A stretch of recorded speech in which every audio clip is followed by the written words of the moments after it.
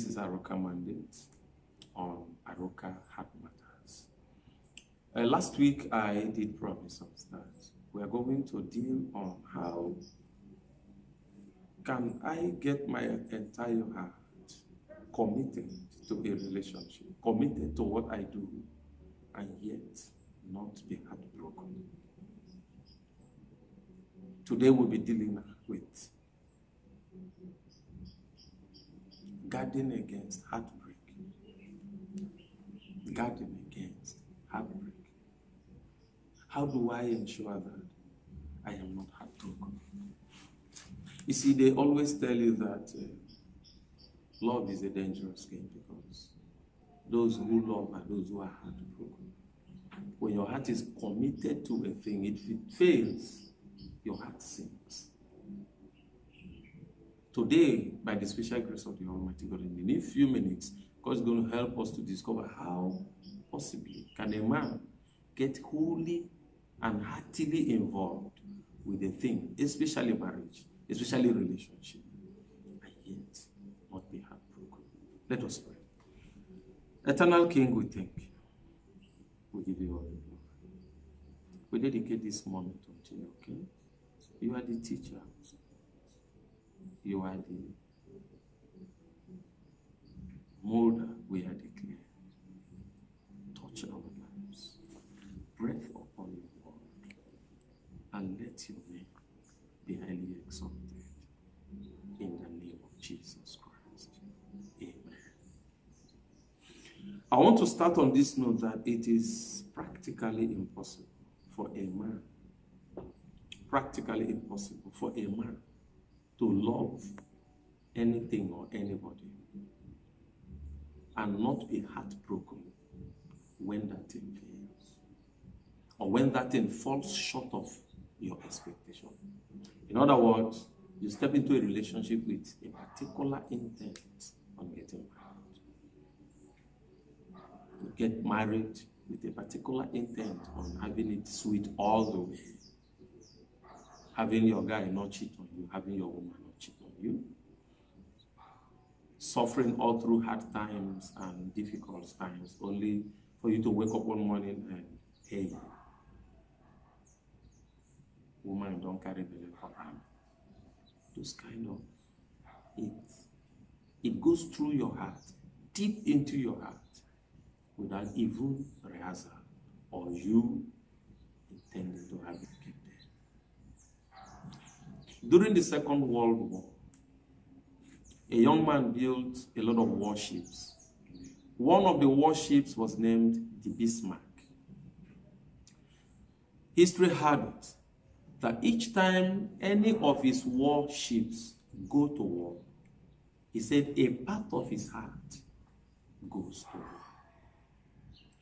And when people are on the lookout for how many people, how many soldiers, how many of the military men that are coming home, he was on the lookout if his ship or ships was or we are coming home. Because the Bible says where the heart of a man is where his treasure is. So it is what he treasured. So it is practically, literally, impossible for a man to love another man or love a woman or love whatever you do and not be broken in the heart when anything goes wrong with that particular thing. But today we are going to discover how possible it is for a man to live above it. We've had cases and accounts of people who committed suicide. A few months ago, a young man was writing from India, or where he was India. He first of all posted a message that he was begging the girl, if you leave me, I could die to this one and that one.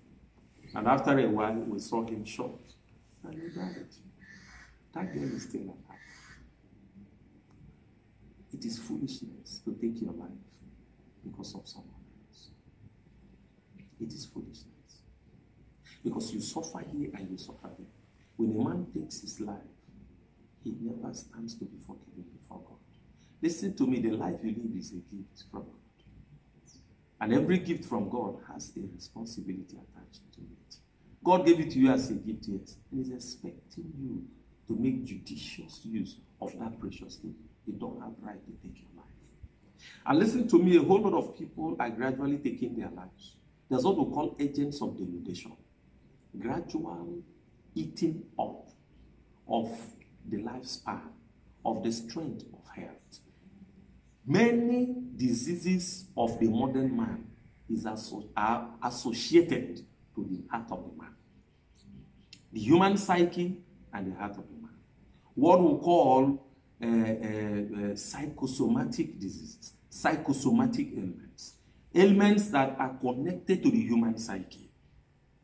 These are prevalent. In the course of time in this channel, we're going to delve into this. We're going to delve deeply and exhaustively into psychosomatic ailments. But you can go browse it. You will discover how much we have allowed fears, tensions to kill a lot of people in the society. The fear of things are more terrible than even the things themselves. Now, man allowing fears to occupy his heart has been responsible for a whole lot of things. Man killing himself and man killing the next person. Sometimes we are afraid of what does not even exist. Yes. Over 70% of the human fears and tensions are illusions. They never happen and they will never happen. Those things that come with some frantic clouds, some tensions in the air. Oh, if you don't do this by next week, this is going to happen. Check your life. Over 70% of them never alighted, never happened, never came to be. Something will always happen before that time. But so many persons would have ended up killing themselves either by incurring certain level of internal damages in their bodies because of fears and tension. Now, for the case of this study, we're going to look at the life of an individual in the Bible. I picked on her because of how much her life taught me in the light of you not allowing situations that you cannot control to destroy your happiness. That lady is Leah. You might have heard about her. Leah was the first wife of Mr. Jacob.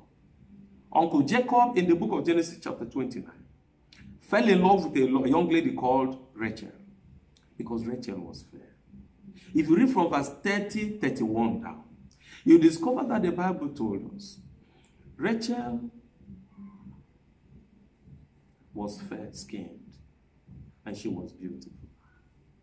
Leah, the Bible said, had tender eyes. That was all she had. It wasn't her fault. Are you suffering from what is not your fault? You didn't have a child. It wasn't your fault.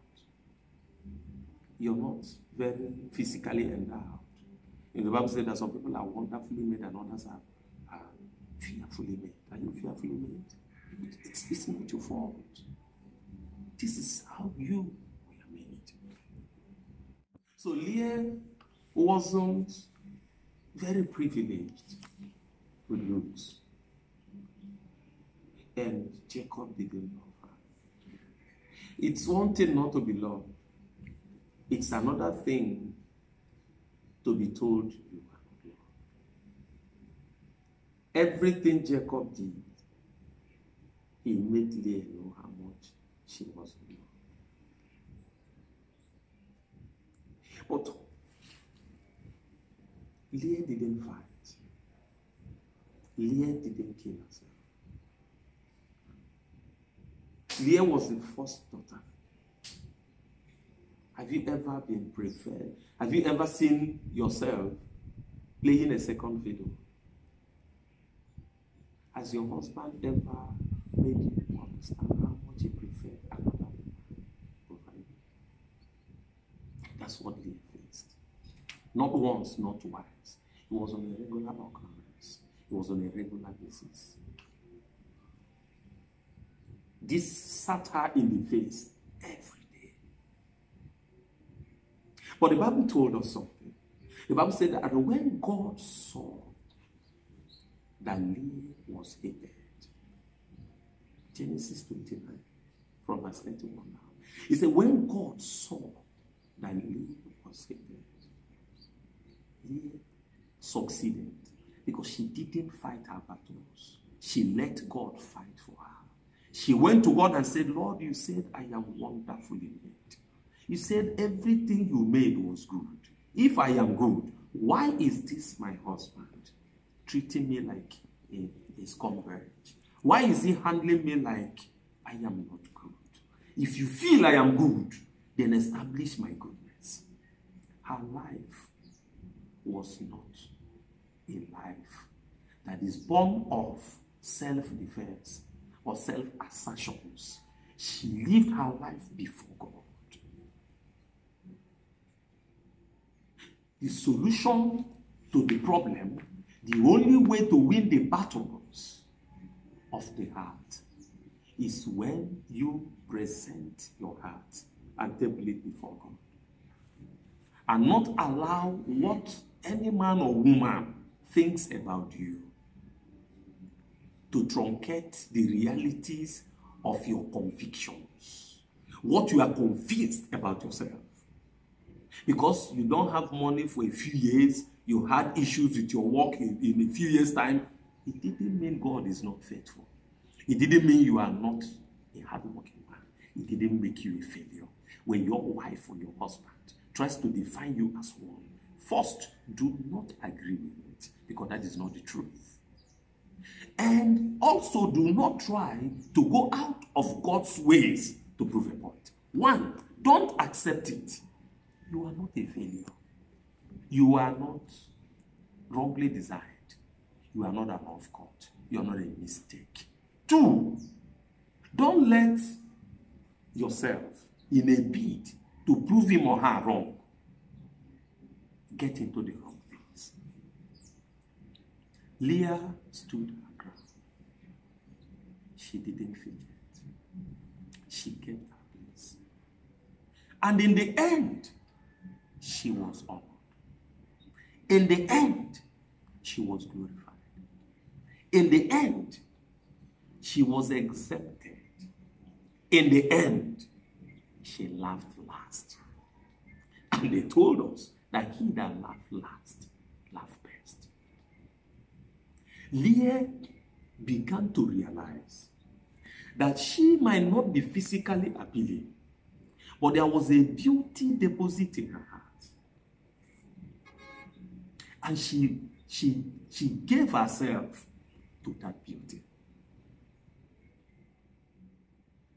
The beauty of life, the greatest beauty any woman or man will ever know or have, is the beauty of your soul. That when people come around you, they feel your sweetness, your sincerity, your humility, your service, your sacrifice, your selflessness, your correctability. You are so sweet, such a sweet fellow that leaves an indelible mark, that this person lives and always dreams of seeing you once again.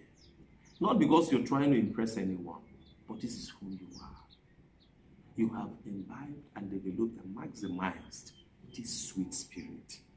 Deep down your heart, you are full of love, love of God. Leah was a woman that was tender-eyed. And I tell you, the eye of a man is a mirror to his heart. She had a tender heart.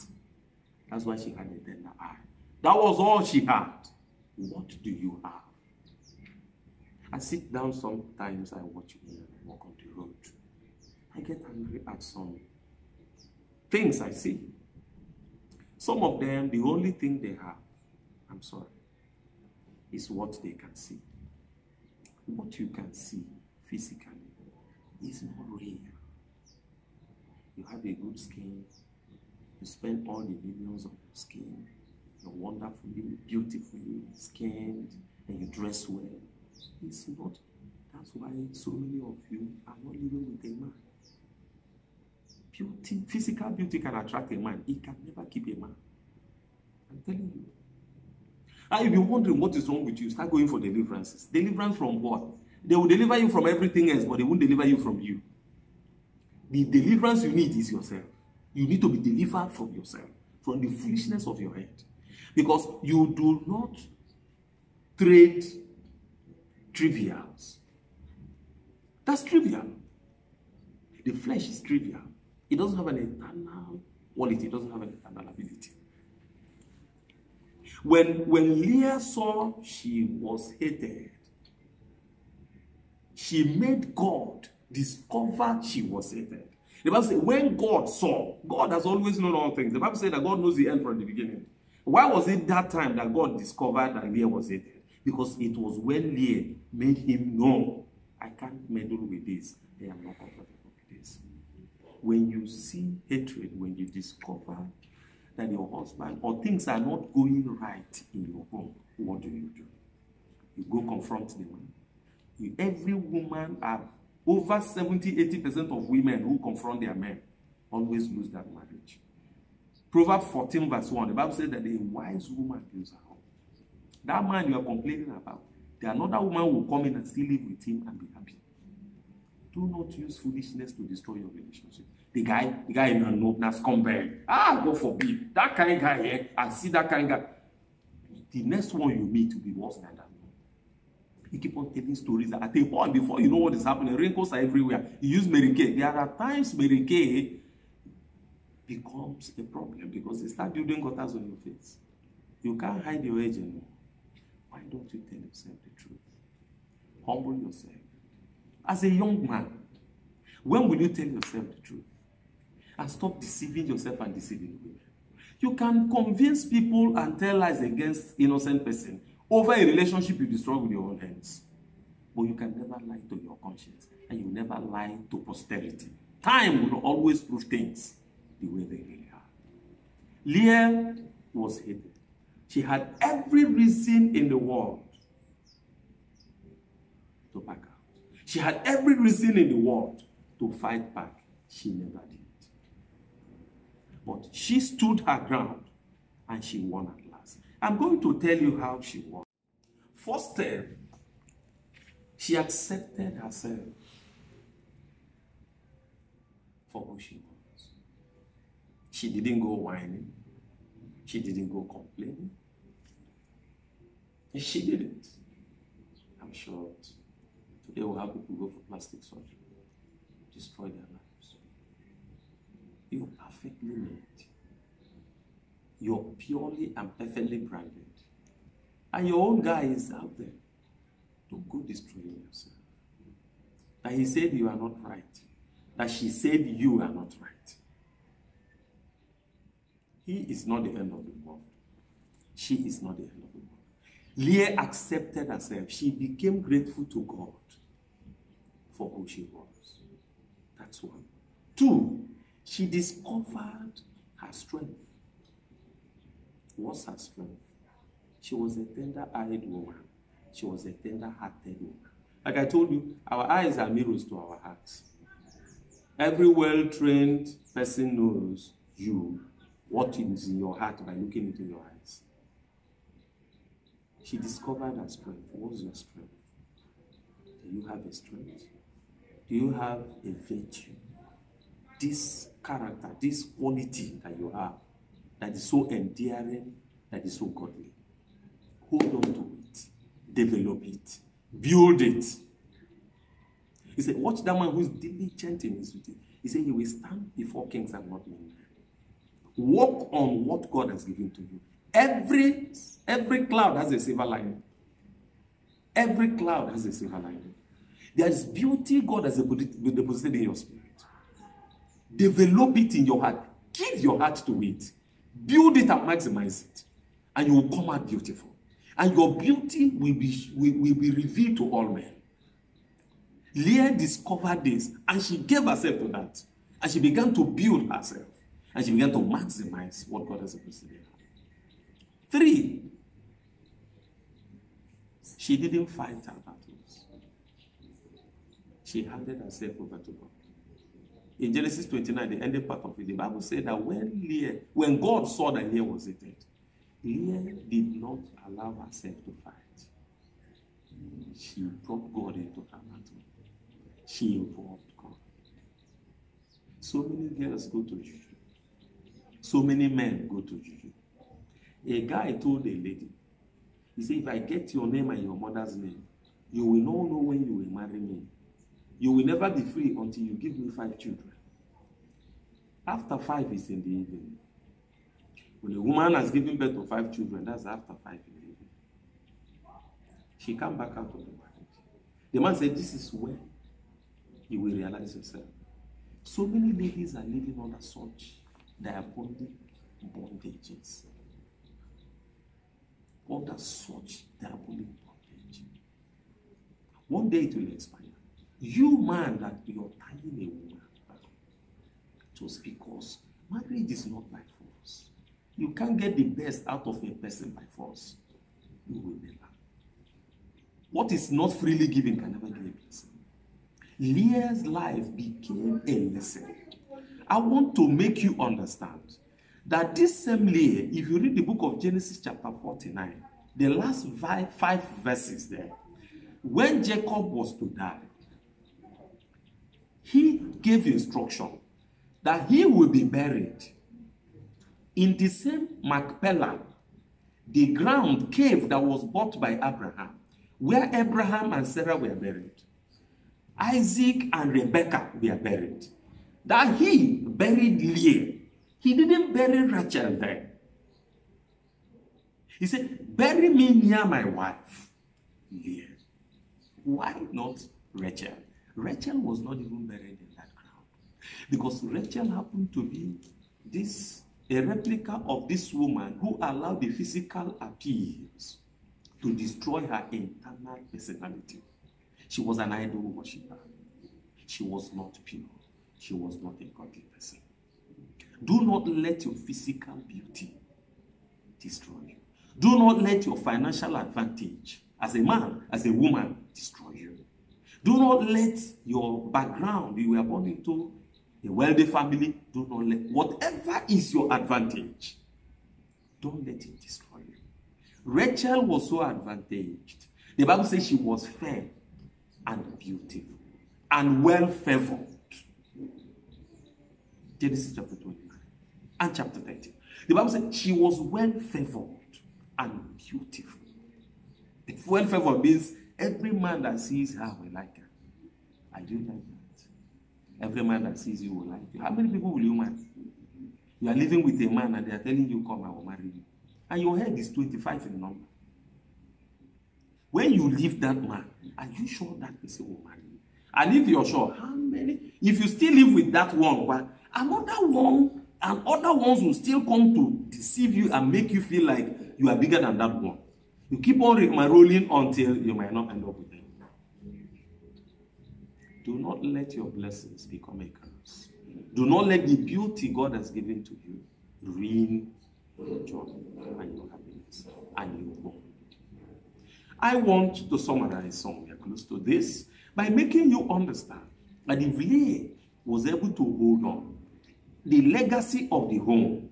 So before God, it was Leah that even Jacob eventually settled down with. Because it was where Abraham and Sarah were buried. Isaac and Rebekah were buried. That Jacob and Leah, not Jacob and Rachel, were buried. So Leah had victory in the end. You will have victory in the end. When you let God fight this battle, when you let God take over the situation, do not fight for yourself. Do not defend yourself. Do not try to become who you are not. There are battles and there are strategies that are our strategies. David in 1 Samuel chapter 17, in confronting Goliath, Saul gave him clothing, the military garments, the war wears to shield him from the attack of the enemy. The Bible says he moved and he said, I have not mastered this. I have not approved this. This is not my thing. This is not my thing. Is someone trying to teach you ways of battles, trying to train you on what you should do to conquer this battle? It's not your thing. That's not what they told you in the Bible school. That's not what they told you in the Bible class. That's not what they told you in the scriptures. That's not what the Spirit of God has taught you. And you're trying to learn something because this person told you that's the way it's done. We have been in this before you. They may have been in this before you, but they are not the right directors that you need. Why don't you go by what you are used to? By what heaven has always guided you with? Whatever you're going through right now in your relationship, bring it to God. Are they mocking you for who you are? Things you can't help. You didn't make yourself. Your inabilities and inefficiencies, your insufficiencies and lack of qualifications. You don't have papers. You don't have good tongues. You don't have good command of English language. Someone is looking for someone like you. A pastor friend, an evangelist told me once, he married his wife because the sweetest part of her life was that she limps. That was all. He told me when he left the program, he came for a program, the lady sang, she was limping. One leg was longer than the other. When he left, that was the sweetest part of the woman that he loved. Today they are married. Sweet babies in the home. If she was wearing a bowl in one leg to balance a leg, maybe that guy wouldn't have fallen in love. I'm not telling you what happened abroad in this country, Nigeria, till tomorrow. I want to put it to you. That weakness you're hiding and ashamed of might be the strength and your selling point. Bring it to God.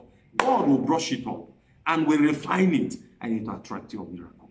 Close your eyes and let's go to the Lord in prayer. Eternal Father, by your mandate and grace, I speak over these lives. Healing upon your home. Deliverance upon your home. Wherever you have fought your own battles, may the Lord have mercy on you. Deliver you and fight for you and give you victory in the end. You will end in victory. It will end in your victory. It will end in your victory. It will end in your testimony. In the name of Jesus Christ. Leah ended in a testimony. Her battle, she ended in a testimony and victory. So shall it be for you. In the name of Jesus Christ. Amen. Amen. God bless you. Do send us your questions and your experience.